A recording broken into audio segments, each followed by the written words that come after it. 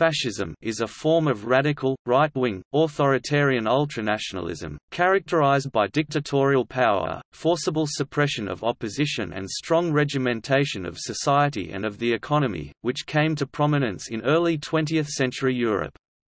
The first fascist movements emerged in Italy during World War I before it spread to other European countries. Opposed to liberalism, Marxism and anarchism, fascism is placed on the far right within the traditional left-right spectrum. Fascists saw World War I as a revolution that brought massive changes to the nature of war, society, the state, and technology. The advent of total war and the total mass mobilization of society had broken down the distinction between civilians and combatants. A military citizenship arose in which all citizens were involved with the military in some manner during the war. The war had resulted in the rise of a powerful state capable of mobilizing millions of people to serve on the front lines and providing economic production and logistics to support them, as well as having unprecedented authority to intervene in the lives of citizens. Fascists believe that liberal democracy is obsolete and regard the complete mobilization of society under a totalitarian one-party state as necessary to prepare a nation for armed conflict and to respond effectively to economic difficulties. Such a state is led by a strong leader, such as a dictator and a martial government composed of the members of the governing fascist party, to forge national unity and maintain a stable and orderly society. Fascism rejects assertions that violence is automatically negative in nature and views political violence, war and imperialism as means that can achieve national rejuvenation. Fascists advocate a mixed economy, with the principal goal of achieving autarky, national economic self-sufficiency, through protectionist and interventionist economic policies. Since the end of World War II in 1945, few parties have openly described themselves as fascist, and the term is instead now usually used pejoratively by political opponents. The descriptions neo-fascist or post-fascist are sometimes applied more formally to describe parties of the far right with ideologies similar to, or rooted in, 20th-century fascist movements.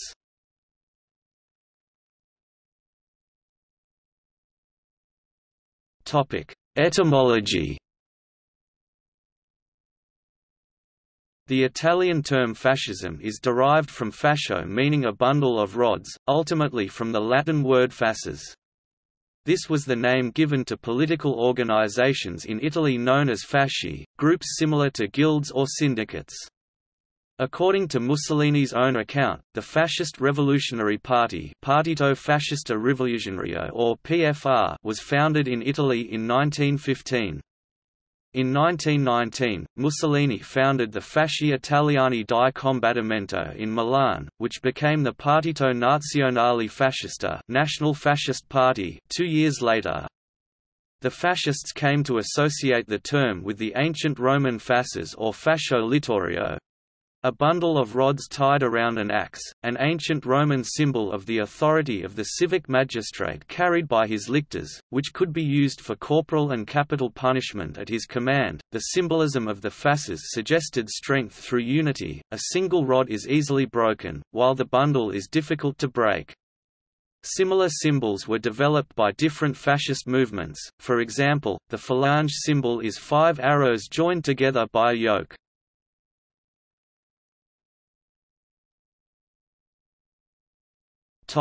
Definitions.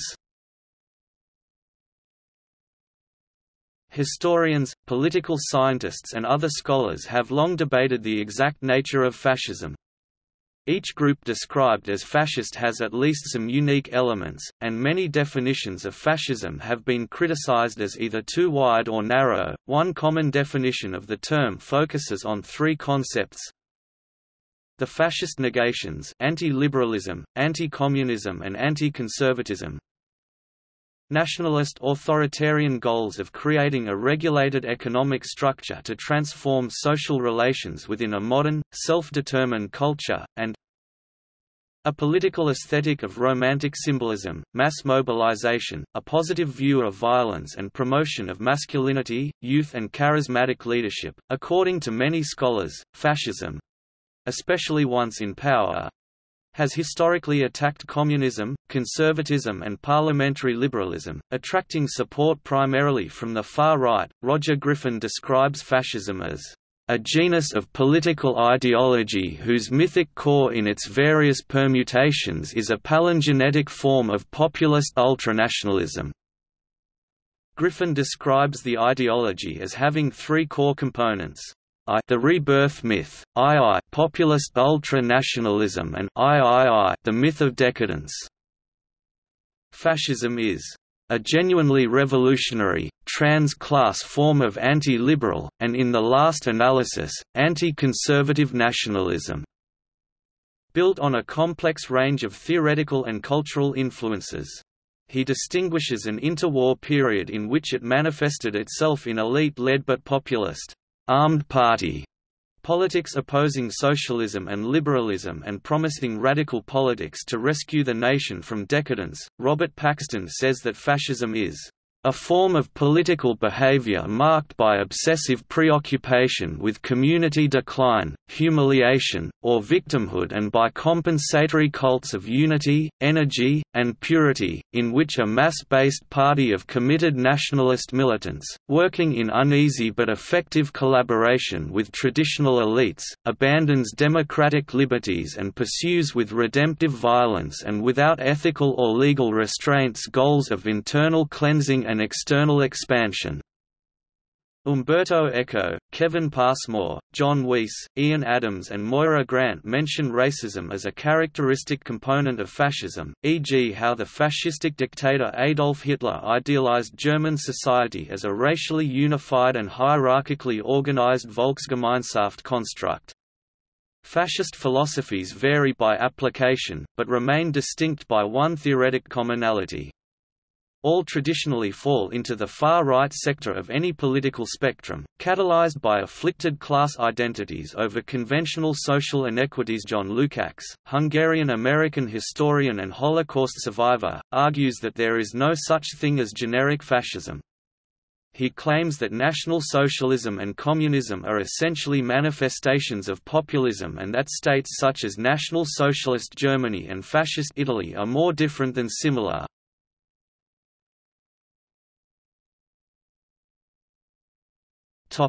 Position in the political spectrum. Most scholars place fascism on the far right of the political spectrum. Such scholarship focuses on its social conservatism and its authoritarian means of opposing egalitarianism. Roderick Stackelberg places fascism, including Nazism, which he says is a radical variant of fascism, on the political right by explaining, "The more a person deems absolute equality among all people to be a desirable condition, the further left he or she will be on the ideological spectrum.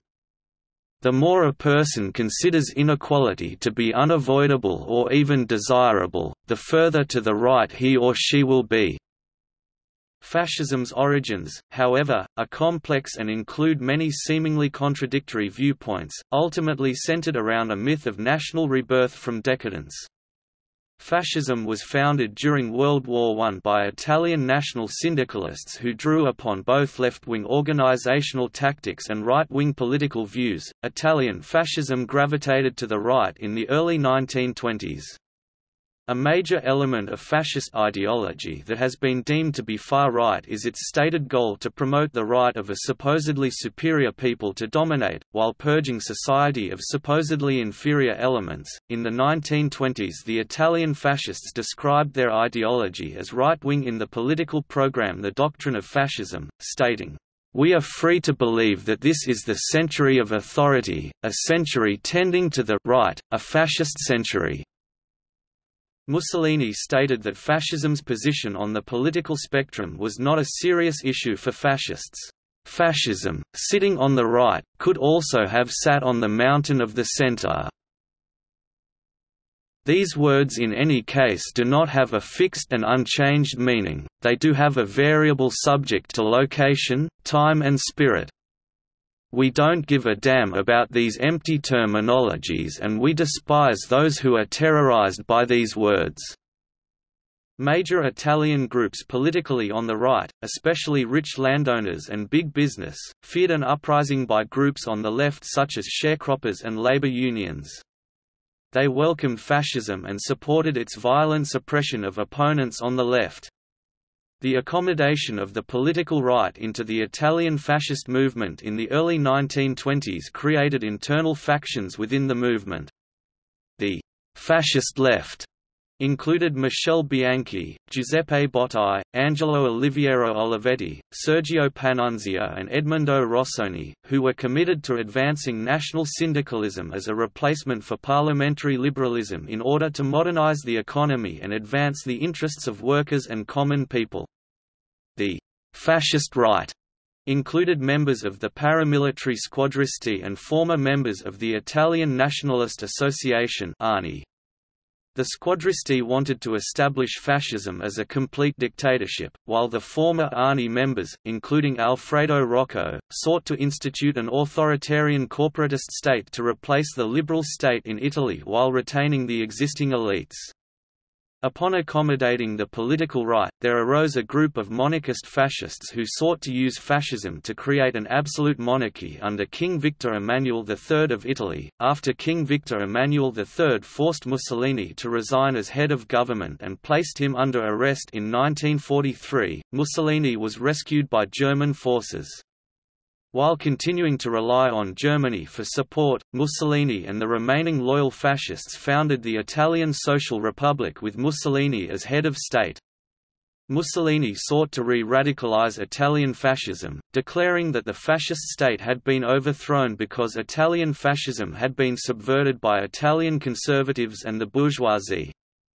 Then the new fascist government proposed the creation of workers' councils and profit sharing in industry, although the German authorities, who effectively controlled northern Italy at this point, ignored these measures and did not seek to enforce them. A number of post-World War II fascist movements described themselves as a third position outside the traditional political spectrum.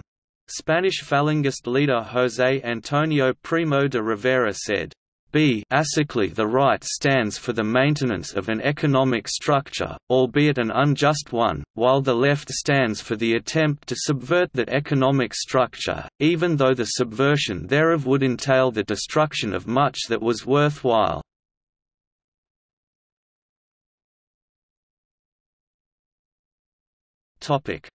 Fascist as a pejorative. The term «fascist» has been used as a pejorative, regarding varying movements across the far right of the political spectrum. George Orwell wrote in 1944 that, "The word fascism is almost entirely meaningless. Almost any English person would accept bully as a synonym for fascist." Communist states have sometimes been referred to as fascist, typically as an insult. For example, it has been applied to Marxist regimes in Cuba under Fidel Castro and Vietnam under Ho Chi Minh. Chinese Marxists used the term to denounce the Soviet Union during the Sino-Soviet split, and likewise the Soviets used the term to denounce Chinese Marxists and social democracy, coining a new term in social fascism. In the United States, Herbert Matthews of The New York Times asked in 1946, "Should we now place Stalinist Russia in the same category as Hitlerite Germany? Should we say that she is fascist?" J. Edgar Hoover, longtime FBI director and ardent anti-communist, wrote extensively of «red fascism». The Ku Klux Klan in the 1920s was sometimes called «fascist». Historian Peter Ammon states that, "Undeniably, the Klan had some traits in common with European fascism: chauvinism, racism, a mystique of violence, an affirmation of a certain kind of archaic traditionalism. Yet their differences were fundamental. The KKK never envisioned a change of political or economic system."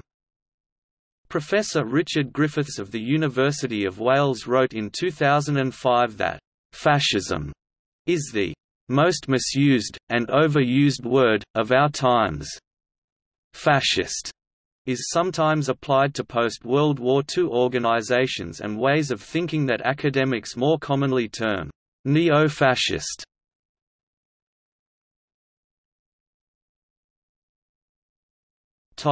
History.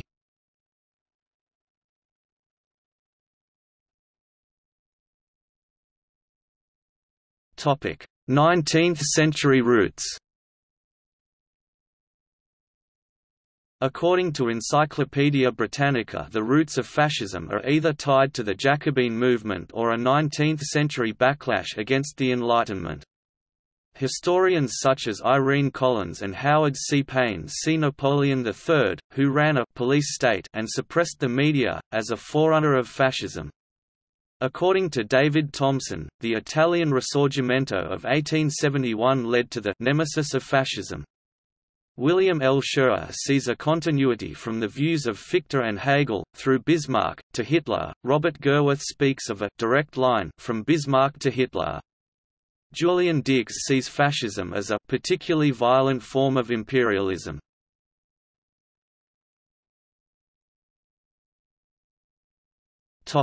Fin de siècle era and the fusion of Maurrasism with Sorelianism 1880 to 1914.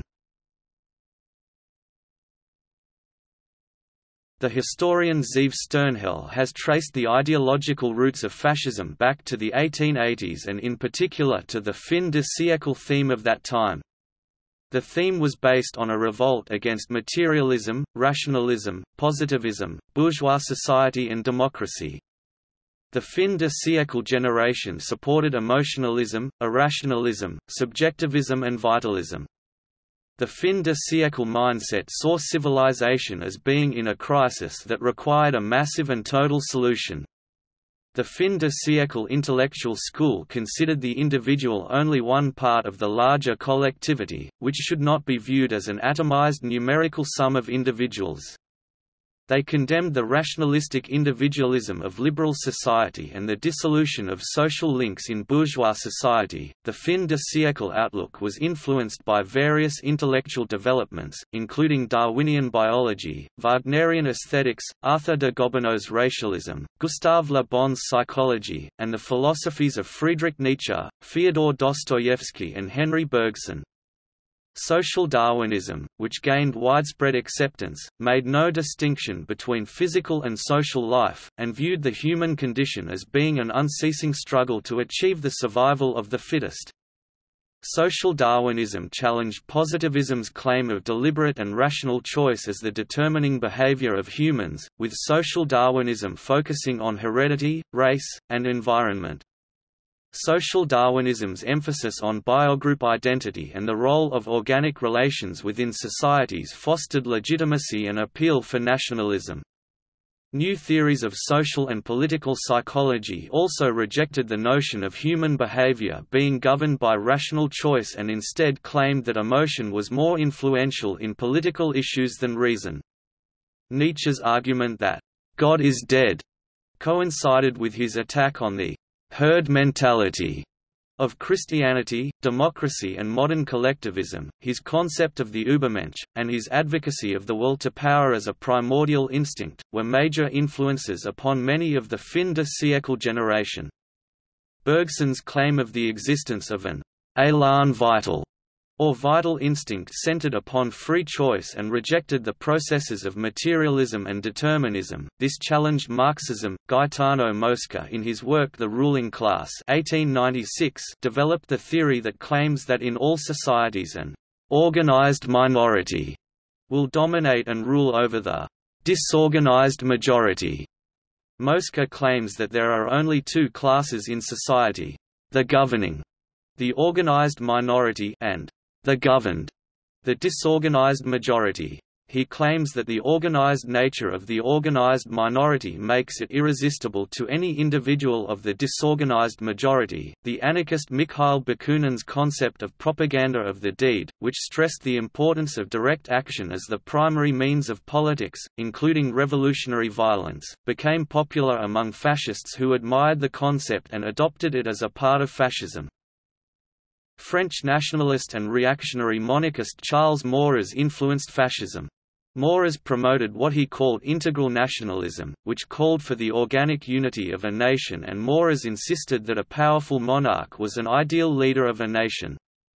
Maurras distrusted what he considered the democratic mystification of the popular will that created an impersonal collective subject. He claimed that a powerful monarch was a personified sovereign who could exercise authority to unite a nation's people. Maurras' integral nationalism was idealized by fascists, but modified into a modernized revolutionary form that was devoid of Maurras' monarchism. French revolutionary syndicalist Georges Sorel promoted the legitimacy of political violence in his work Reflections on Violence (1908) and other works in which he advocated radical syndicalist action to achieve a revolution to overthrow capitalism and the bourgeoisie through a general strike. In Reflections on Violence, Sorel emphasized need for a revolutionary political religion. Also in his work The Illusions of Progress, Sorel denounced democracy as reactionary, saying, "Nothing is more aristocratic than democracy." By 1909, after the failure of a syndicalist general strike in France, Sorel and his supporters left the radical left and went to the radical right, where they sought to merge militant Catholicism and French patriotism with their views, advocating anti-republican Christian French patriots as ideal revolutionaries. Initially Sorel had officially been a revisionist of Marxism, but by 1910 announced his abandonment of socialist literature and claimed in 1914, using an aphorism of Benedetto Croce that, "Socialism is dead," because of the decomposition of Marxism. Sorel became a supporter of reactionary Maurrasian nationalism beginning in 1909 that influenced his works. Maurras held interest in merging his nationalist ideals with Sorelian syndicalism as a means to confront democracy. Maurras stated, "A socialism liberated from the democratic and cosmopolitan element fits nationalism well as a well-made glove fits a beautiful hand." The fusion of Maurrasian nationalism and Sorelian syndicalism influenced radical Italian nationalist Enrico Corradini. Corradini spoke of the need for a nationalist syndicalist movement, led by elitist aristocrats and anti-democrats who shared a revolutionary syndicalist commitment to direct action and a willingness to fight. Corradini spoke of Italy as being a «proletarian nation» that needed to pursue imperialism in order to challenge the «plutocratic» French and British. Corradini's views were part of a wider set of perceptions within the right-wing Italian Nationalist Association which claimed that Italy's economic backwardness was caused by corruption in its political class, liberalism, and division caused by ignoble socialism. The ANI held ties and influence among conservatives, Catholics and the business community. Italian national syndicalists held a common set of principles, the rejection of bourgeois values, democracy, liberalism, Marxism, internationalism and pacifism, and the promotion of heroism, vitalism and violence. The ANI claimed that liberal democracy was no longer compatible with the modern world, and advocated a strong state and imperialism, claiming that humans are naturally predatory and that nations were in a constant struggle, in which only the strongest could survive. Futurism was both an artistic cultural movement and initially a political movement in Italy led by Filippo Tommaso Marinetti, who founded the Futurist Manifesto 1908, that championed the causes of modernism, action, and political violence as necessary elements of politics while denouncing liberalism and parliamentary politics. Marinetti rejected conventional democracy based on majority rule and egalitarianism, for a new form of democracy, promoting what he described in his work, "The Futurist Conception of Democracy," as the following: "We are therefore able to give the directions to create and to dismantle to numbers, to quantity, to the mass, for with us number, quantity and mass will never be as they are in Germany and Russia. The number, quantity and mass of mediocre men, incapable and indecisive." Futurism influenced fascism in its emphasis on recognizing the virile nature of violent action and war as being necessities of modern civilization. Marinetti promoted the need of physical training of young men, saying that in male education, gymnastics should take precedence over books, and he advocated segregation of the genders on this matter, in that womanly sensibility must not enter men's education, whom Marinetti claimed must be lively, bellicose, muscular and violently dynamic.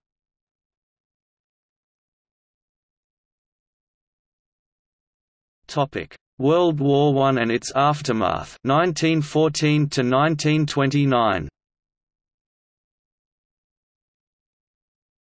At the outbreak of World War I in August 1914, the Italian political left became severely split over its position on the war.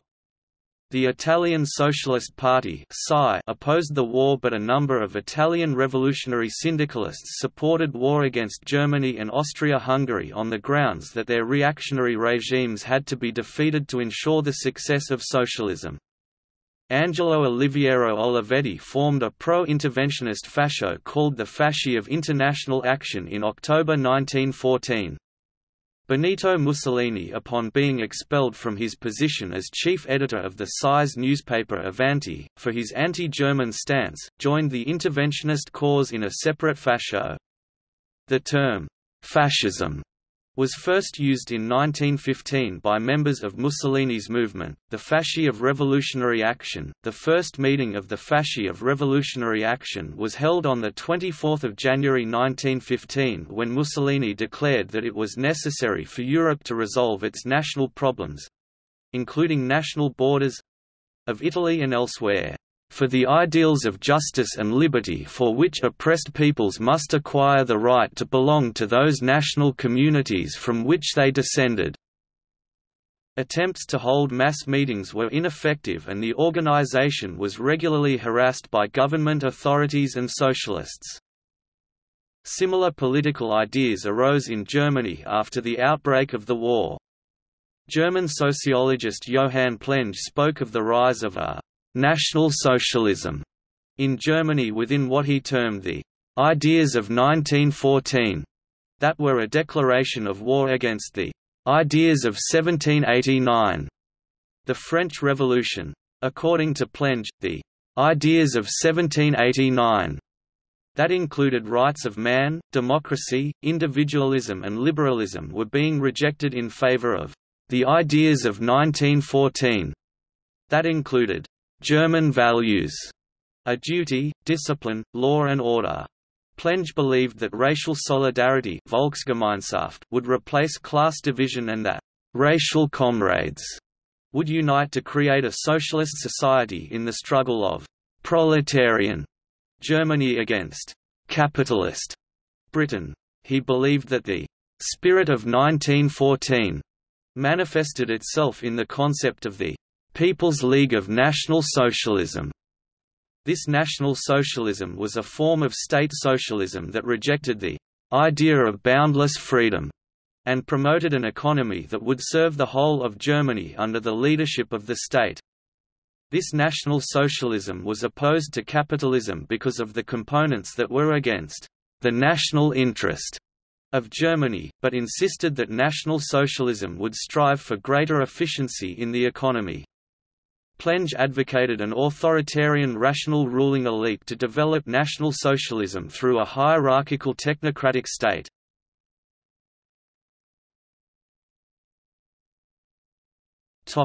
Impact of World War I.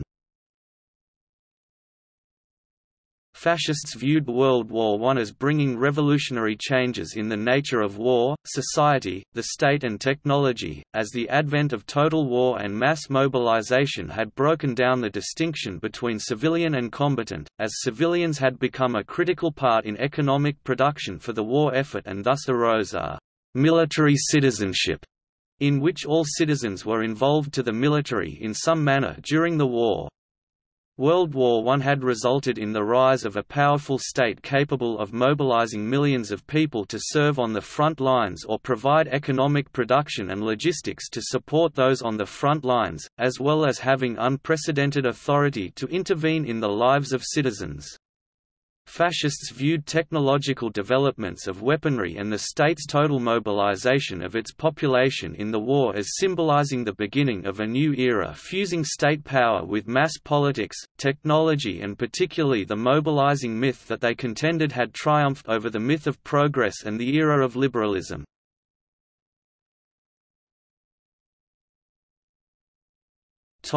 Impact of the Bolshevik Revolution. The October Revolution of 1917—in which Bolshevik communists led by Vladimir Lenin seized power in Russia—greatly influenced the development of fascism. In 1917, Mussolini, as leader of the Fasci of Revolutionary Action, praised the October Revolution, but later he became unimpressed with Lenin, regarding him as merely a new version of Tsar Nicholas.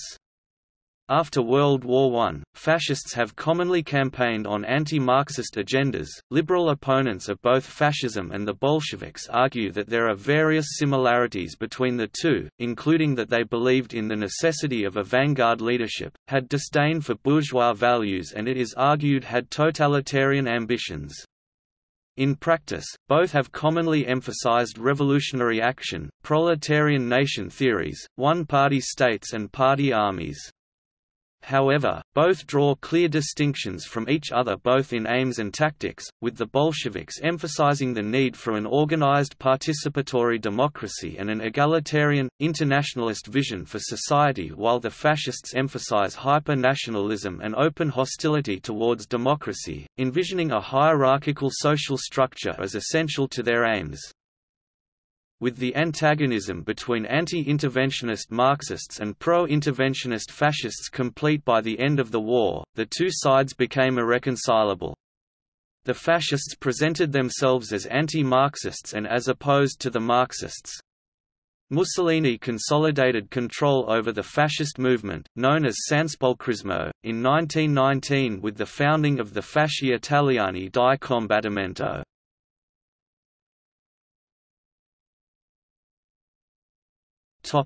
The Fascist Manifesto of 1919. In 1919, Alceste de Ambris and futurist movement leader Filippo Tommaso Marinetti created the Manifesto of the Italian Fasci of Combat, the Fascist Manifesto. The manifesto was presented on 6 June 1919 in the fascist newspaper Il Popolo d'Italia. The manifesto supported the creation of universal suffrage for both men and women, the latter being realized only partly in late 1925, with all opposition parties banned or disbanded, proportional representation on a regional basis, government representation through a corporatist system of national councils of experts, selected from professionals and tradespeople, elected to represent and hold legislative power over their respective areas, including labor, industry, transportation, public health, communications, etc., and the abolition of the Italian Senate. The manifesto supported the creation of an 8-hour work-day for all workers, a minimum wage, worker representation in industrial management, equal confidence in labor unions as in industrial executives and public servants, reorganization of the transportation sector, revision of the draft law on invalidity insurance, reduction of the retirement age from 65 to 55, a strong progressive tax on capital, confiscation of the property of religious institutions and abolishment of bishoprics, and revision of military contracts to allow the government to seize 85% of profits. It also called for the fulfillment of expansionist aims in the Balkans and other parts of the Mediterranean, the creation of a short-service national militia to serve defensive duties, nationalization of the armaments industry and a foreign policy designed to be peaceful but also competitive. The next events that influenced the fascists in Italy was the raid of Fiume by Italian nationalist Gabriele D'Annunzio and the founding of the Charter of Carnaro in 1920. D'Annunzio and de Ambris designed the charter, which advocated national syndicalist corporatist productionism alongside D'Annunzio's political views. Many fascists saw the Charter of Carnaro as an ideal constitution for a fascist Italy. This behavior of aggression towards Yugoslavia and South Slavs was pursued by Italian fascists with their persecution of South Slavs, especially Slovenes and Croats.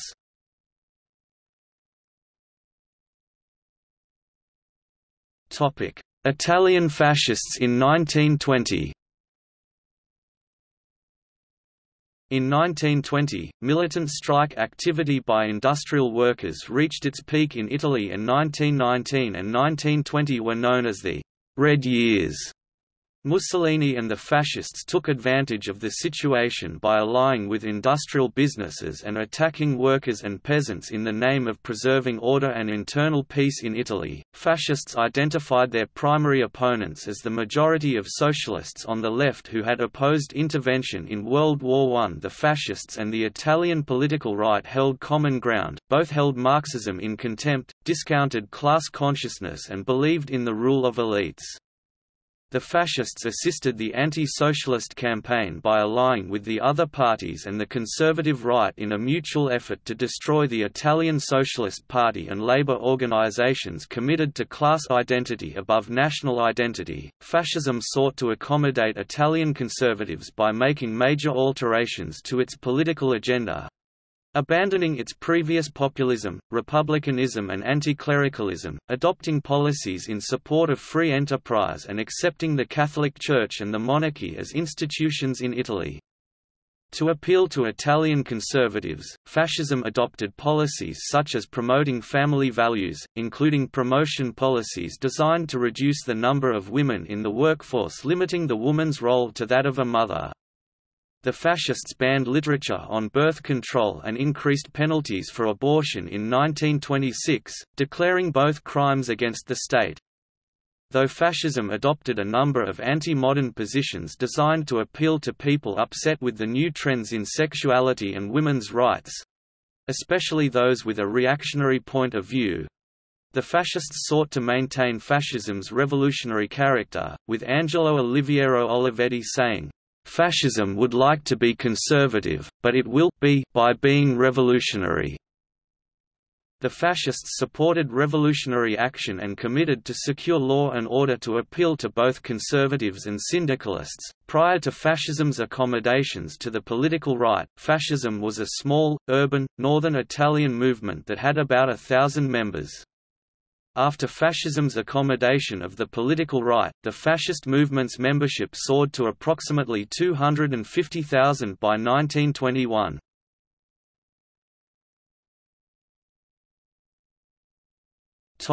Fascist violence in 1922. Beginning in 1922, fascist paramilitaries escalated their strategy from one of attacking socialist offices and homes of socialist leadership figures to one of violent occupation of cities. The fascists met little serious resistance from authorities and proceeded to take over several northern Italian cities. The fascists attacked the headquarters of socialist and Catholic labor unions in Cremona and imposed forced Italianization upon the German-speaking population of Trent and Bolzano. After seizing these cities, the fascists made plans to take Rome.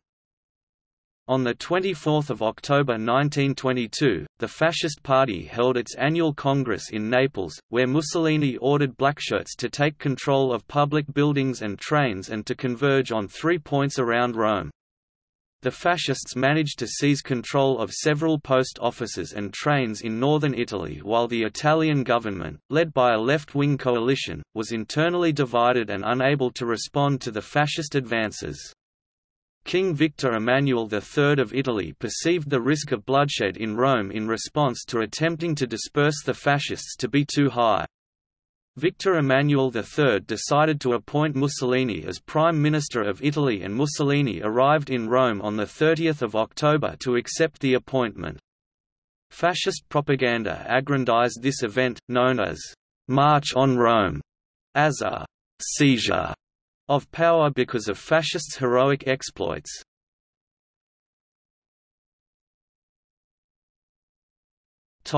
Fascist Italy. Historian Stanley G. Payne says fascism in Italy was A primarily political dictatorship.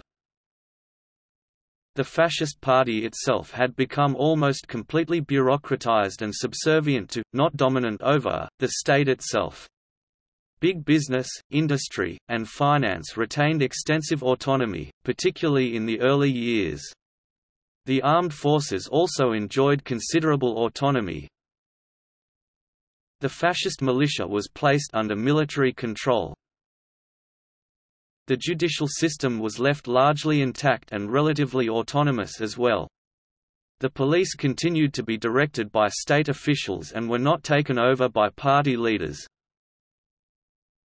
Nor was a major new police elite created. There was never any question of bringing the Church under overall subservience. Sizable sectors of Italian cultural life retained extensive autonomy, and no major state propaganda and culture ministry existed. The Mussolini regime was neither especially sanguinary nor particularly repressive.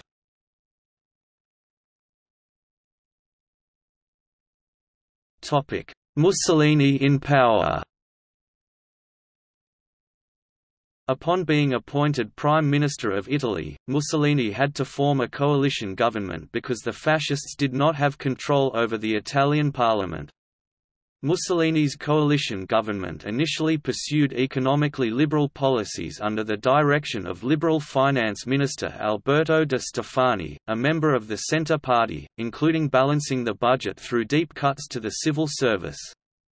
Initially, little drastic change in government policy had occurred and repressive police actions were limited. The Fascists began their attempt to entrench fascism in Italy with the Acerbo law, which guaranteed a plurality of the seats in parliament to any party or coalition list in an election that received 25% or more of the vote.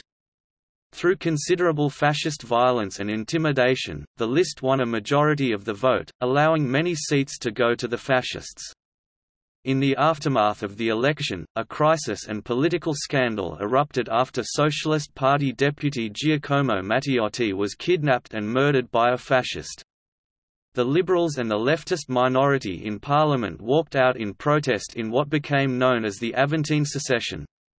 On 3 January 1925, Mussolini addressed the fascist-dominated Italian parliament and declared that he was personally responsible for what happened, but insisted that he had done nothing wrong. Mussolini proclaimed himself dictator of Italy, assuming full responsibility over the government and announcing the dismissal of parliament.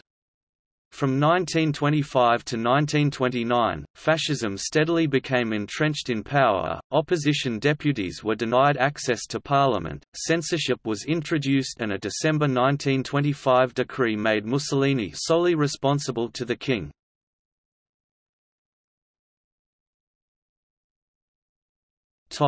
Catholic Church. In 1929, the fascist regime briefly gained what was in effect a blessing of the Catholic Church after the regime signed a concordat with the Church, known as the Lateran Treaty, which gave the papacy state sovereignty and financial compensation for the seizure of church lands by the liberal state in the 19th century, but within 2 years the Church had renounced fascism in the encyclical Non abbiamo bisogno as a pagan idolatry of the state, which teaches hatred, violence and irreverence. Not long after signing the agreement, by Mussolini's own confession, the Church had threatened to have him excommunicated, in part because of his intractable nature and that he had confiscated more issues of Catholic newspapers in the next 3 months than in the previous 7 years. By the late 1930s, Mussolini became more vocal in his anti-clerical rhetoric, repeatedly denouncing the Catholic Church and discussing ways to depose the Pope. He took the position that the papacy was a malignant tumor in the body of Italy and must be rooted out once and for all, because there was no room in Rome for both the Pope and himself. In her 1974 book, Mussolini's widow Rochelle stated that her husband had always been an atheist until near the end of his life, writing that her husband was basically irreligious until the later years of his life. The National Socialists of Germany employed similar anti-clerical policies. The Gestapo confiscated hundreds of monasteries in Austria and Germany, evicted clergymen and laymen alike, and often replaced crosses with swastikas. Referring to the swastika as the Devil's Cross, church leaders found their youth organizations banned, their meetings limited, and various Catholic periodicals censored or banned. Government officials eventually found it necessary to place Nazis into editorial positions in the Catholic press. Up to 2,720 clerics, mostly Catholics, were arrested by the Gestapo and imprisoned inside of Germany's Dachau concentration camp, resulting in over 1,000 deaths.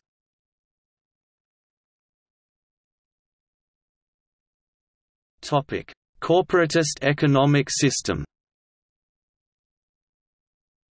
The fascist regime created a corporatist economic system in 1925 with creation of the Palazzo Videoni Pact, in which the Italian Employers Association Confindustria and fascist trade unions agreed to recognize each other as the sole representatives of Italy's employers and employees, excluding non-fascist trade unions.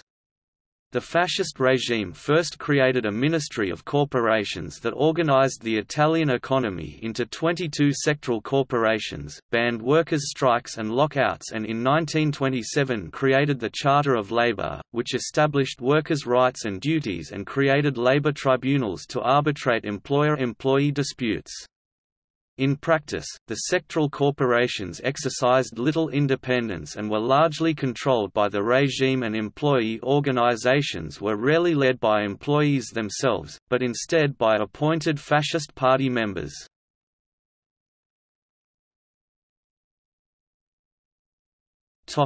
Aggressive foreign policy.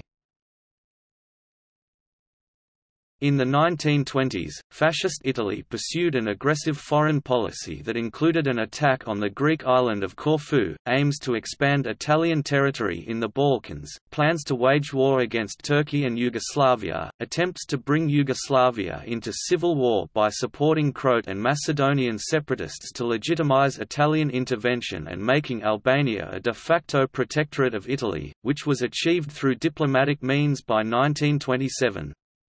In response to revolt in the Italian colony of Libya, Fascist Italy abandoned previous liberal-era colonial policy of cooperation with local leaders. Instead, claiming that Italians were a superior race to African races and thereby had the right to colonize the inferior Africans, it sought to settle 10 to 15 million Italians in Libya. This resulted in an aggressive military campaign known as the pacification of Libya against natives in Libya, including mass killings, the use of concentration camps, and the forced starvation of thousands of people.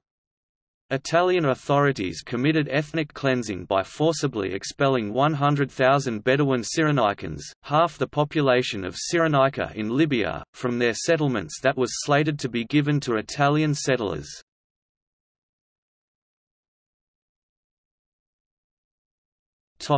Hitler adopts Italian model.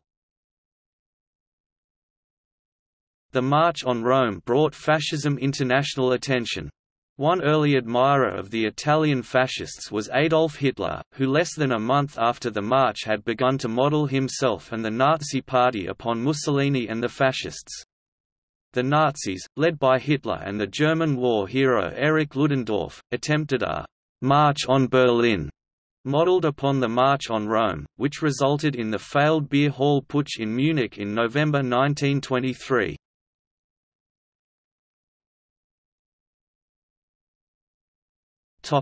International impact of the Great Depression and the build-up to World War II. The conditions of economic hardship caused by the Great Depression brought about an international surge of social unrest. According to historian Philip Morgan, the onset of the Great Depression was the greatest stimulus yet to the diffusion and expansion of fascism outside Italy. Fascist propaganda blamed the problems of the long depression of the 1930s on minorities and scapegoats, Judeo-Masonic Bolshevik conspiracies, left-wing internationalism, and the presence of immigrants. In Germany, it contributed to the rise of the National Socialist German Workers' Party, which resulted in the demise of the Weimar Republic and the establishment of the fascist regime, Nazi Germany, under the leadership of Adolf Hitler. With the rise of Hitler and the Nazis to power in 1933, liberal democracy was dissolved in Germany and the Nazis mobilized the country for war, with expansionist territorial aims against several countries. In the 1930s, the Nazis implemented racial laws that deliberately discriminated against, disenfranchised and persecuted Jews and other racial and minority groups. Fascist movements grew in strength elsewhere in Europe. Hungarian fascist Gyula Gombos rose to power as Prime Minister of Hungary in 1932 and attempted to entrench his party of national unity throughout the country. He created an 8-hour workday, a 48-hour workweek in industry and sought to entrench a corporatist economy, and pursued irredentist claims on Hungary's neighbours. The fascist Iron Guard movement in Romania soared in political support after 1933, gaining representation in the Romanian government, and an Iron Guard member assassinated Romanian Prime Minister Ion Ducă. During the 6 February 1934 crisis, France faced the greatest domestic political turmoil since the Dreyfus affair when the fascist Francist movement and multiple far-right movements rioted en masse in Paris against the French government, resulting in major political violence. A variety of para-fascist governments that borrowed elements from fascism were formed during the Great Depression, including those of Greece, Lithuania, Poland and Yugoslavia. In the Americas, the Brazilian integralists led by Plinio Salgado claimed as many as 200,000 members, although following coup attempts it faced a crackdown from the Estado Novo of Getulio Vargas in 1937. In the 1930s, the National Socialist Movement of Chile gained seats in Chile's parliament and attempted a coup d'état that resulted in the Seguro Obrero massacre of 1938. During the Great Depression, Mussolini promoted active state intervention in the economy. He denounced the contemporary supercapitalism that he claimed began in 1914 as a failure because of its alleged decadence, its support for unlimited consumerism and its intention to create the standardization of humankind. Fascist Italy created the Institute for Industrial Reconstruction (IRI), a giant state-owned firm and holding company that provided state funding to failing private enterprises. The IRI was made a permanent institution in Fascist Italy in 1937, pursued fascist policies to create national autarky and had the power to take over private firms to maximize war production. While Hitler's regime only nationalized 500 companies in key industries by the early 1940s, Mussolini declared in 1934 that three-fourths of Italian economy, industrial and agricultural, is in the hands of the state. Due to the worldwide depression, Mussolini's government was able to take over most of Italy's largest failing banks, who held controlling interest in many Italian businesses. The Institute for Industrial Reconstruction, a state-operated holding company in charge of bankrupt banks and companies, reported in early 1934 that they held assets of 48.5% of the share capital of Italy, which later included the capital of the banks themselves. Political historian Martin Blinkhorn estimated Italy's scope of state intervention and ownership greatly surpassed that in Nazi Germany, giving Italy a public sector second only to that of Stalin's Russia.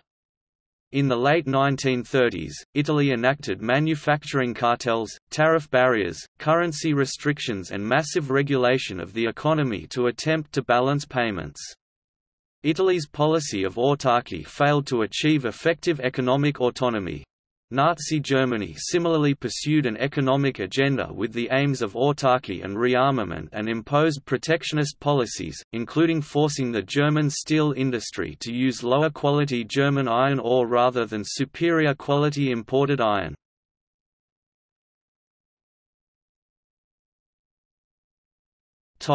World War II 1939 to 1945. In Fascist Italy and Nazi Germany, both Mussolini and Hitler pursued territorial expansionist and interventionist foreign policy agendas from the 1930s through the 1940s, culminating in World War II. Mussolini called for irredentist Italian claims to be reclaimed, establishing Italian domination of the Mediterranean Sea and securing Italian access to the Atlantic Ocean and the creation of Italian Spazio Vitale, vital space, in the Mediterranean and Red Sea regions. Hitler called for irredentist German claims to be reclaimed along with the creation of German Lebensraum, living space, in Eastern Europe, including territories held by the Soviet Union, that would be colonized by Germans. From 1935 to 1939, Germany and Italy escalated their demands for territorial claims and greater influence in world affairs. Italy invaded Ethiopia in 1935, resulting in its condemnation by the League of Nations and its widespread diplomatic isolation. In 1936, Germany remilitarized the industrial Rhineland, a region that had been ordered demilitarized by the Treaty of Versailles. In 1938, Germany annexed Austria and Italy assisted Germany in resolving the diplomatic crisis between Germany versus Britain and France over claims on Czechoslovakia by arranging the Munich Agreement that gave Germany the Sudetenland and was perceived at the time to have averted a European war. These hopes faded when Hitler violated the Munich Agreement by ordering the invasion and partition of Czechoslovakia between Germany and a client state of Slovakia in 1939. At the same time, from 1938 to 1939, Italy was demanding territorial and colonial concessions from France and Britain. In 1939, Germany prepared for war with Poland, but attempted to gain territorial concessions from Poland through diplomatic means. The Polish government did not trust Hitler's promises and refused to accept Germany's demands. The invasion of Poland by Germany was deemed unacceptable by Britain, France, and their allies, resulting in their mutual declaration of war against Germany that was deemed the aggressor in the war in Poland, resulting in the outbreak of World War II. In 1940, Mussolini led Italy into World War II on the side of the Axis. Mussolini was aware that Italy did not have the military capacity to carry out a long war with France or the United Kingdom and waited until France was on the verge of imminent collapse and surrender from the German invasion before declaring war on France and the United Kingdom on 10 June 1940 on the assumption that the war would be short-lived following France's collapse. Mussolini believed that following a brief entry of Italy into war with France, followed by the imminent French surrender, Italy could gain some territorial concessions from France and then concentrate its forces on a major offensive in Egypt where British and Commonwealth forces were outnumbered by Italian forces. Plans by Germany to invade the United Kingdom in 1940 failed after Germany lost the aerial warfare campaign in the Battle of Britain. In 1941, the Axis campaign spread to the Soviet Union after Hitler launched Operation Barbarossa. Axis forces at the height of their power controlled almost all of continental Europe. The war became prolonged—contrary to Mussolini's plans—resulting in Italy losing battles on multiple fronts and requiring German assistance. During World War II, the Axis powers in Europe led by Nazi Germany participated in the extermination of millions of Poles, Jews, Gypsies and others in the genocide known as the Holocaust. After 1942, Axis forces began to falter. In 1943, after Italy faced multiple military failures, the complete reliance and subordination of Italy to Germany, the Allied invasion of Italy and the corresponding international humiliation, Mussolini was removed as head of government and arrested on the order of King Victor Emmanuel III, who proceeded to dismantle the fascist state and declared Italy's switching of allegiance to the Allied side. Mussolini was rescued from arrest by German forces and led the German client state, the Italian Social Republic from 1943 to 1945. Nazi Germany faced multiple losses and steady Soviet and Western Allied offensives from 1943 to 1945. On 28 April 1945, Mussolini was captured and executed by Italian communist partisans. On 30 April 1945, Hitler committed suicide. Shortly afterwards, Germany surrendered and the Nazi regime was systematically dismantled by the occupying Allied powers. An international military tribunal was subsequently convened in Nuremberg. Beginning in November 1945 and lasting through 1949, numerous Nazi political, military and economic leaders were tried and convicted of war crimes, with many of the worst offenders receiving the death penalty.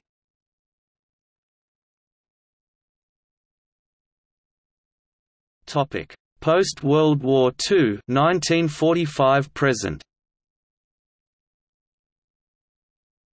The victory of the Allies over the Axis powers in World War II led to the collapse of many fascist regimes in Europe. The Nuremberg trials convicted several Nazi leaders of crimes against humanity involving the Holocaust. However, there remained several movements and governments that were ideologically related to fascism. Francisco Franco's Falangist one-party state in Spain was officially neutral during World War II and it survived the collapse of the Axis powers. Franco's rise to power had been directly assisted by the militaries of Fascist Italy and Nazi Germany during the Spanish Civil War, and Franco had sent volunteers to fight on the side of Nazi Germany against the Soviet Union during World War II. The first years were characterized by a repression against the anti-fascist ideologies, a deep censorship and the suppression of democratic institutions, elected parliament, Constitution of 1931, regional statutes of autonomy. After World War II and a period of international isolation, Franco's regime normalized relations with the Western powers during the Cold War, until Franco's death in 1975 and the transformation of Spain into a liberal democracy. Historian Robert Paxton observes that one of the main problems in defining fascism is that it was widely mimicked. Paxton says, "In fascism's heyday, in the 1930s, many regimes that were not functionally fascist borrowed elements of fascist decor in order to lend themselves an aura of force, vitality, and mass mobilization." He goes on to observe that Salazar crushed Portuguese fascism after he had copied some of its techniques of popular mobilization. Portugal was under the control of the Estado Novo, a dictatorship led by Antonio de Oliveira Salazar. In Argentina, Peronism, associated with the regime of Juan Perón from 1946 to 1955 and 1973 to 1974, was influenced by fascism. Between 1939 and 1941, prior to his rise to power, Perón had developed a deep admiration of Italian fascism and modeled his economic policies on Italian fascist policies. The term neo-fascism refers to fascist movements after World War II. In Italy, the Italian social movement led by Giorgio Almirante was a major neo-fascist movement that transformed itself into a self-described post-fascist movement called the National Alliance and, which has been an ally of Silvio Berlusconi's Forza Italia for a decade. In 2008, and joined Forza Italia in Berlusconi's new party the People of Freedom, but in 2012 a group of politicians split from the People of Freedom, refounding the party with the name Brothers of Italy. In Germany, various neo-Nazi movements have been formed and banned in accordance with Germany's constitutional law which forbids Nazism. The National Democratic Party of Germany (NPD) is widely considered a neo-Nazi party, although the party does not publicly identify itself as such. After the onset of the Great Recession and economic crisis in Greece, a movement known as the Golden Dawn, widely considered a neo-Nazi party, soared in support out of obscurity and won seats in Greece's parliament, espousing a staunch hostility towards minorities, illegal immigrants and refugees. In 2013, after the murder of an anti-fascist musician by a person with links to Golden Dawn, the Greek government ordered the arrest of Golden Dawn's leader Nikolaos Michaloliakos and other Golden Dawn members on charges related to being associated with a criminal organization.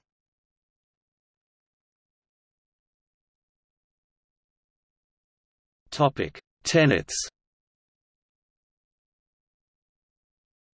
Robert O. Paxton finds that the transformations undertaken by fascists in power were profound enough to be called revolutionary. They often set fascists into conflict with conservatives rooted in families, churches, social rank, and property. Paxton argues, fascism redrew the frontiers between private and public, sharply diminishing what had once been untouchably private.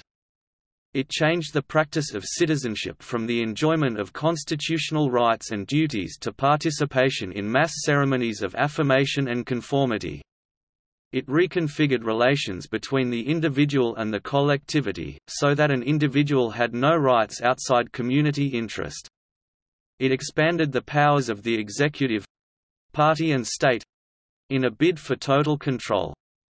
Finally, it unleashed aggressive emotions hitherto known in Europe only during war or social revolution.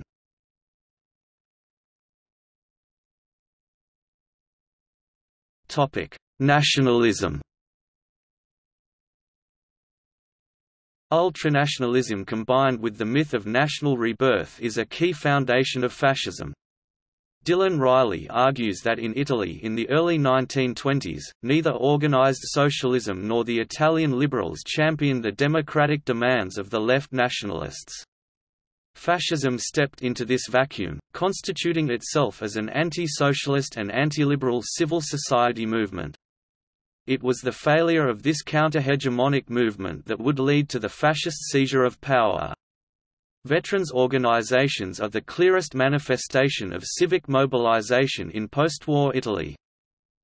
The fascist view of a nation is of a single organic entity that binds people together by their ancestry and is a natural unifying force of people. Fascism seeks to solve economic, political and social problems by achieving a millenarian national rebirth, exalting the nation or race above all else and promoting cults of unity, strength and purity. European fascist movements typically espouse a racist conception of non-Europeans being inferior to Europeans. Beyond this, fascists in Europe have not held a unified set of racial views. Historically, most fascists promoted imperialism, although there have been several fascist movements that were uninterested in the pursuit of new imperial ambitions.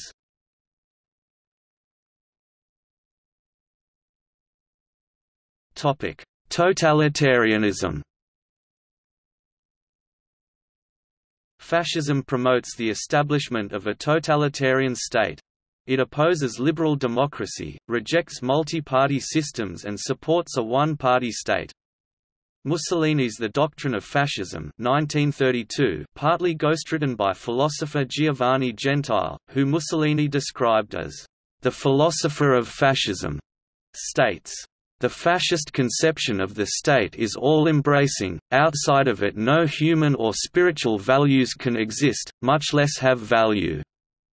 Thus understood, fascism is totalitarian, and the fascist state—a synthesis and a unit inclusive of all values—interprets, develops, and potentiates the whole life of a people." In The Legal Basis of the Total State, Nazi political theorist Carl Schmitt described the Nazi intention to form a strong state which guarantees a totality of political unity transcending all diversity, in order to avoid a disastrous pluralism tearing the German people apart. Fascist states pursued policies of social indoctrination through propaganda in education and the media and regulation of the production of educational and media materials. Education was designed to glorify the fascist movement and inform students of its historical and political importance to the nation. It attempted to purge ideas that were not consistent with the beliefs of the fascist movement and to teach students to be obedient to the state.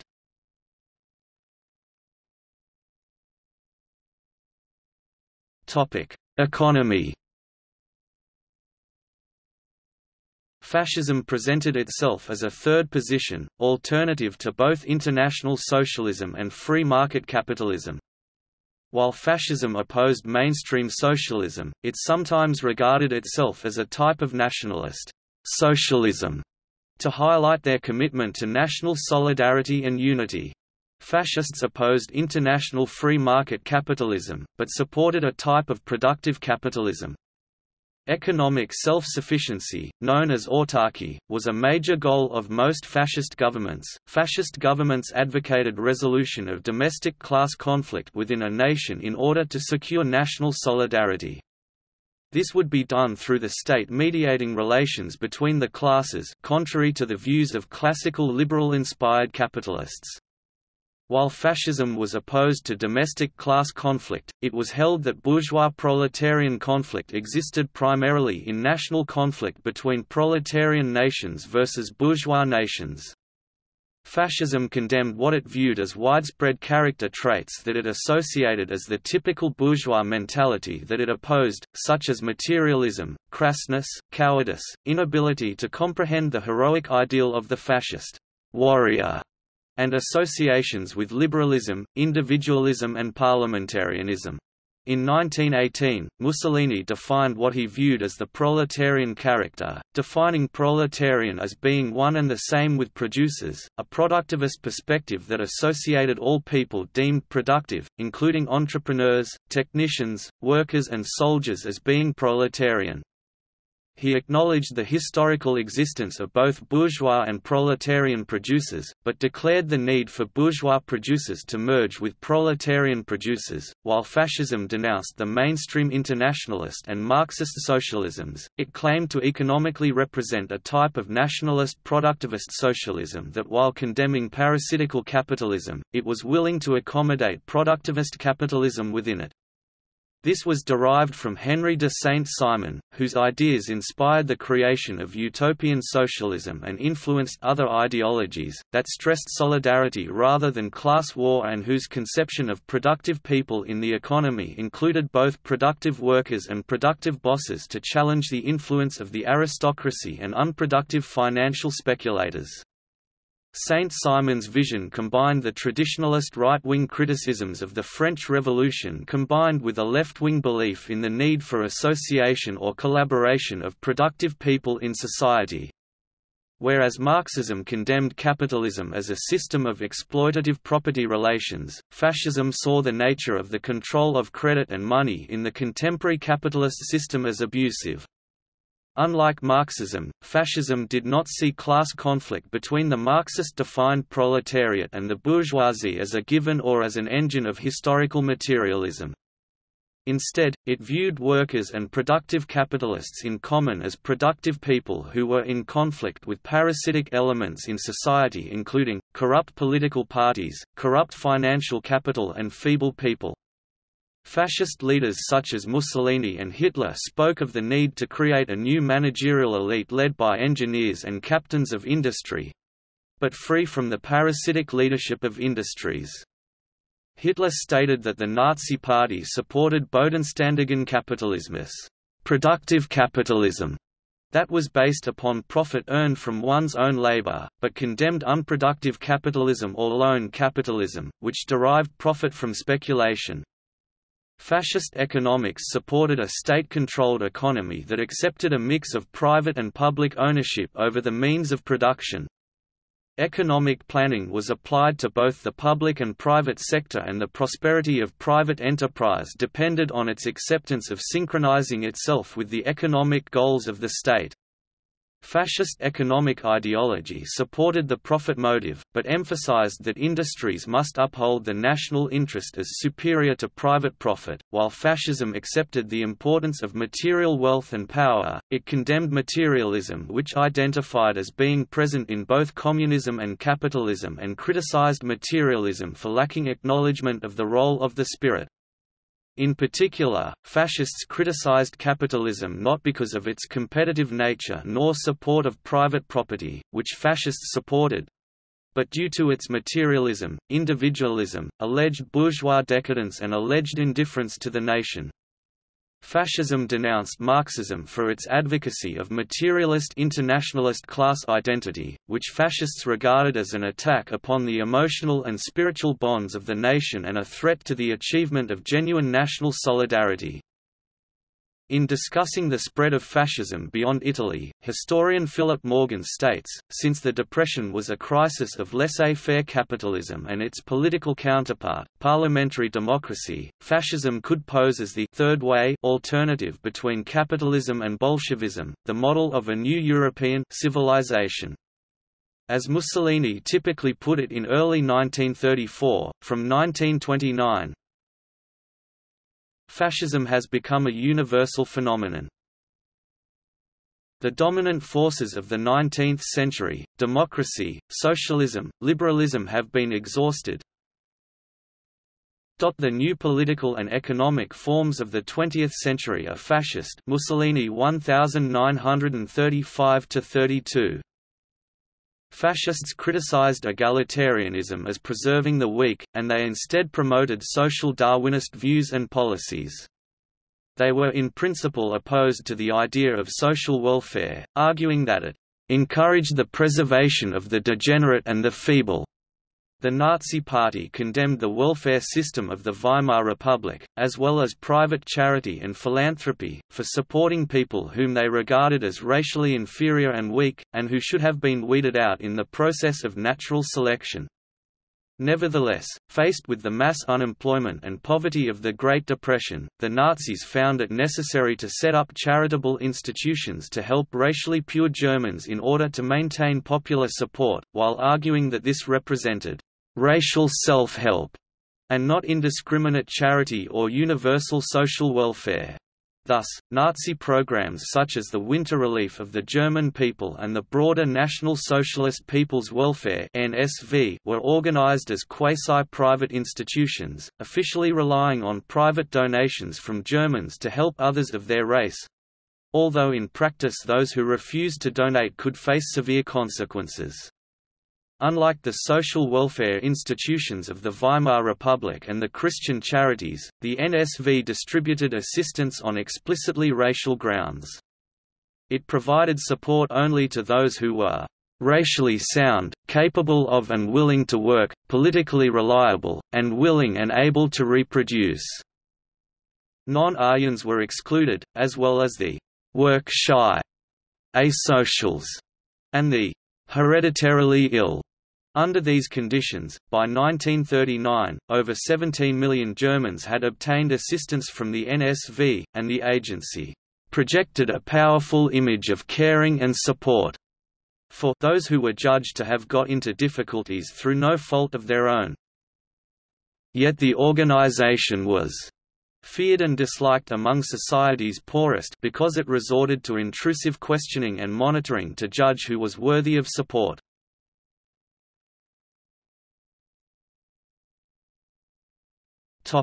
Action. Fascism emphasizes direct action, including supporting the legitimacy of political violence, as a core part of its politics. Fascism views violent action as a necessity in politics that fascism identifies as being an endless struggle. This emphasis on the use of political violence means that most fascist parties have also created their own private militias, e.g. the Nazi Party's brown shirts and Fascist Italy's black shirts. The basis of fascism's support of violent action in politics is connected to social Darwinism. Fascist movements have commonly held social Darwinist views of nations, races and societies. They say that nations and races must purge themselves of socially and biologically weak or degenerate people, while simultaneously promoting the creation of strong people, in order to survive in a world defined by perpetual national and racial conflict.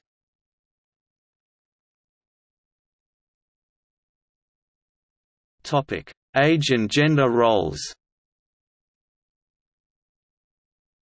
Fascism emphasizes youth both in a physical sense of age and in a spiritual sense as related to virility and commitment to action. The Italian Fascists' political anthem was called Giovanezza, the youth. Fascism identifies the physical age period of youth as a critical time for the moral development of people who will affect society. Walter Laqueur argues that the corollaries of the cult of war and physical danger were the cult of brutality, strength, and sexuality.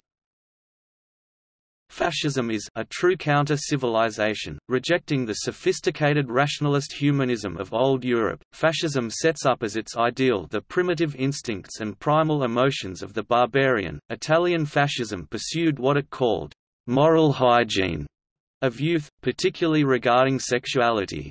Fascist Italy promoted what it considered normal sexual behavior in youth while denouncing what it considered deviant sexual behavior. It condemned pornography, most forms of birth control and contraceptive devices with the exception of the condom, homosexuality and prostitution as deviant sexual behavior, although enforcement of laws opposed to such practices was erratic and authorities often turned a blind eye. Fascist Italy regarded the promotion of male sexual excitation before puberty as the cause of criminality amongst male youth, declared homosexuality a social disease and pursued an aggressive campaign to reduce prostitution of young women. Mussolini perceived women's primary role as primarily child bearers and men, warriors, once saying, "War is to man what maternity is to the woman."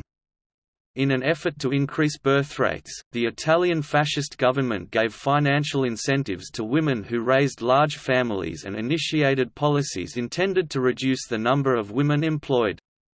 Italian fascism called for women to be honored as reproducers of the nation, and the Italian fascist government held ritual ceremonies to honor women's role within the Italian nation. In 1934, Mussolini declared that employment of women was a major aspect of the thorny problem of unemployment, and that for women, working was incompatible with childbearing. Mussolini went on to say that the solution to unemployment for men was the exodus of women from the workforce. The German Nazi government strongly encouraged women to stay at home to bear children and keep house. This policy was reinforced by bestowing the Cross of Honor of the German Mother on women bearing 4 or more children. The unemployment rate was cut substantially, mostly through arms production and sending women home so that men could take their jobs. Nazi propaganda sometimes promoted premarital and extramarital sexual relations, unwed motherhood and divorce, but at other times the Nazis opposed such behavior. The Nazis decriminalized abortion in cases where fetuses had hereditary defects or were of a race the government disapproved of, while the abortion of healthy pure German, Aryan fetuses remained strictly forbidden. For non-Aryans, abortion was often compulsory. Their eugenics program also stemmed from the progressive biomedical model of Weimar Germany. In 1935, Nazi Germany expanded the legality of abortion by amending its eugenics law, to promote abortion for women with hereditary disorders. The law allowed abortion if a woman gave her permission and the fetus was not yet viable, and for purposes of so-called racial hygiene, the Nazis said that homosexuality was degenerate, effeminate, perverted and undermined masculinity because it did not produce children. They considered homosexuality curable through therapy, citing modern scientism and the study of sexology, which said that homosexuality could be felt by normal people and not just an abnormal minority. Open homosexuals were interned in Nazi concentration camps.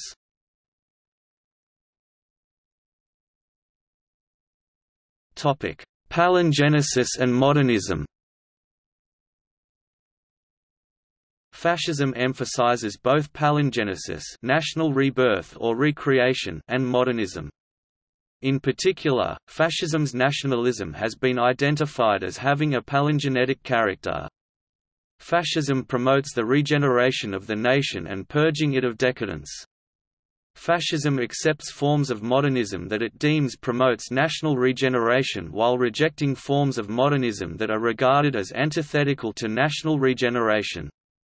Fascism aestheticized modern technology and its association with speed, power and violence. Fascism admired advances in the economy in the early 20th century, particularly Fordism and scientific management. Fascist modernism has been recognized as inspired or developed by various figures, such as Filippo Tommaso Marinetti, Ernst Jünger, Gottfried Benn, Louis Ferdinand Céline, Knut Hamsun, Ezra Pound and Wyndham Lewis. In Italy, such modernist influence was exemplified by Marinetti, who advocated a palingenetic modernist society that condemned liberal bourgeois values of tradition and psychology, while promoting a technological martial religion of national renewal that emphasized militant nationalism. In Germany, it was exemplified by Jünger, who was influenced by his observation of the technological warfare during World War I and claimed that a new social class had been created that he described as the warrior worker. Jünger, like Marinetti, emphasized the revolutionary capacities of technology and emphasized an organic construction between human and machine as a liberating and regenerative force in that challenged liberal democracy, conceptions of individual autonomy, bourgeois nihilism and decadence. He conceived of a society based on a totalitarian concept of total mobilization of such disciplined warrior workers.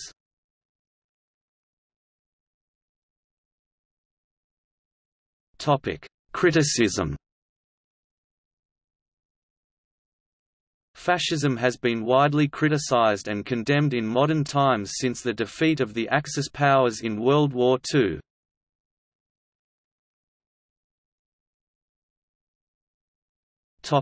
Anti-democratic and tyrannical. One of the most common and strongest criticisms of fascism is that it is a tyranny. Fascism is deliberately and entirely non-democratic and anti-democratic.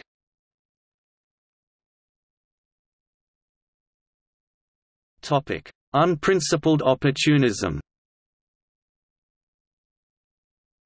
Some critics of Italian fascism have said that much of the ideology was merely a byproduct of unprincipled opportunism by Mussolini and that he changed his political stances merely to bolster his personal ambitions while he disguised them as being purposeful to the public.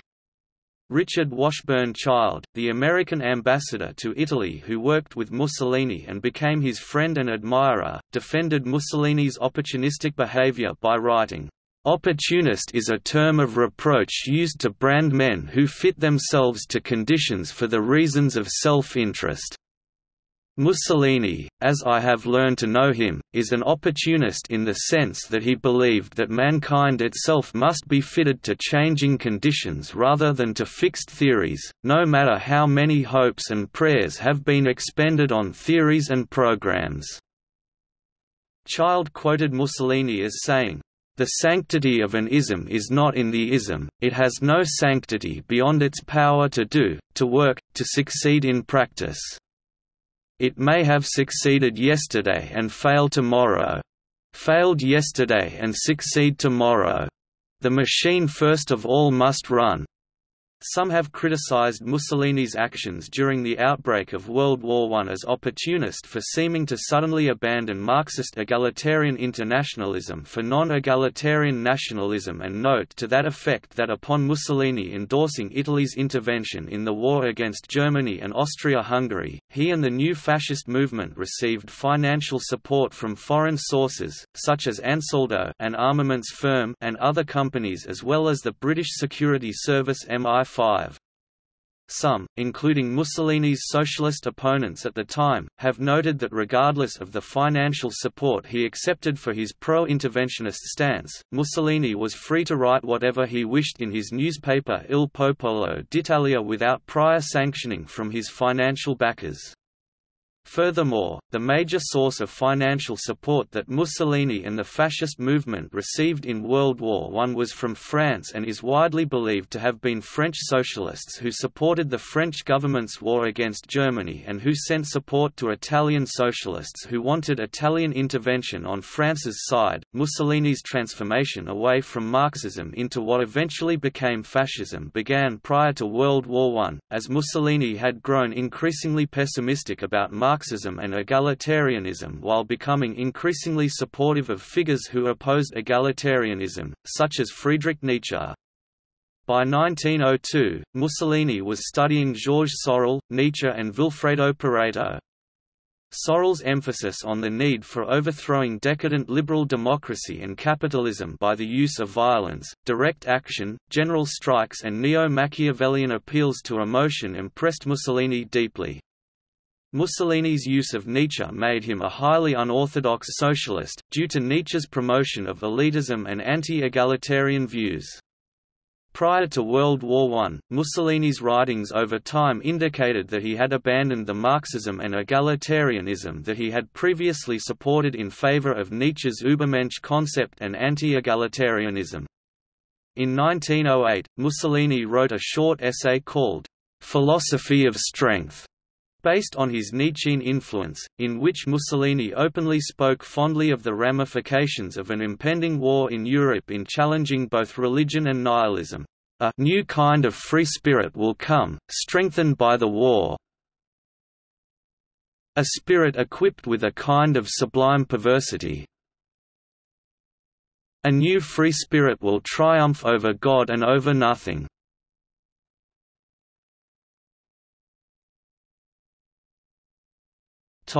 Ideological dishonesty. Fascism has been criticized for being ideologically dishonest. Major examples of ideological dishonesty have been identified in Italian fascism's changing relationship with German Nazism.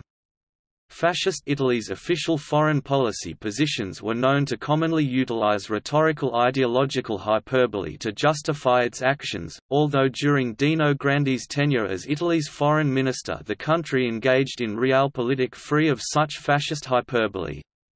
Italian fascism's stance towards German Nazism fluctuated from support from the late 1920s to 1934, when it celebrated Hitler's rise to power and meeting with Hitler in 1934, to opposition from 1934 to 1936 after the assassination of Italy's Allied leader in Austria, Engelbert Dollfuss, by Austrian Nazis, and again back to support after 1936, when Germany was the only significant power that did not denounce Italy's invasion and occupation of Ethiopia. After antagonism exploded between Nazi Germany and Fascist Italy over the assassination of Austrian Chancellor Dollfuss in 1934, Mussolini and Italian fascists denounced and ridiculed Nazism's racial theories, particularly by denouncing its Nordicism, while promoting Mediterraneanism.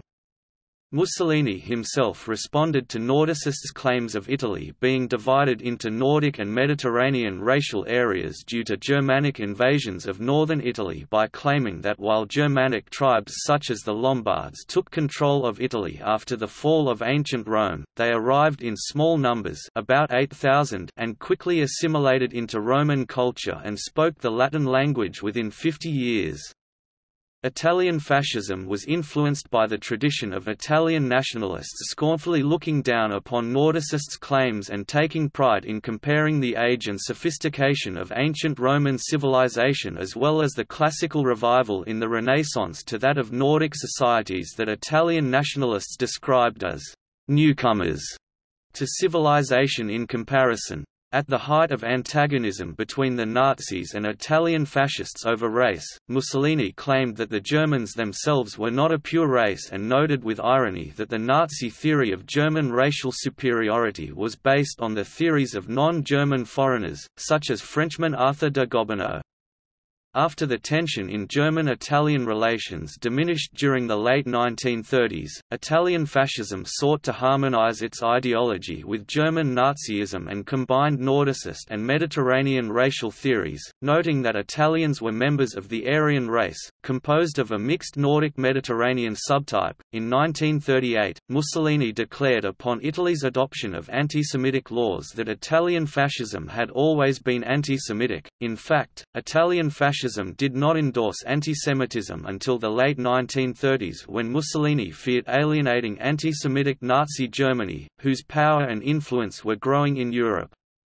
Prior to that period there had been notable Jewish Italians who had been senior Italian fascist officials, including Margherita Sarfatti, who had also been Mussolini's mistress.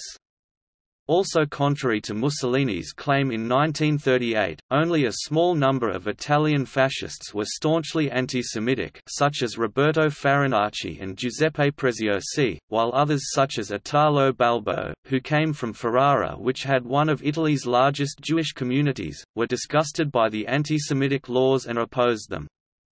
Fascism scholar Mark Neocleus notes that while Italian fascism did not have a clear commitment to antisemitism, there were occasional anti-Semitic statements issued prior to 1938, such as Mussolini in 1919 declaring that the Jewish bankers in London and New York were connected by race to the Russian Bolsheviks and that 8% of the Russian Bolsheviks were Jews. See also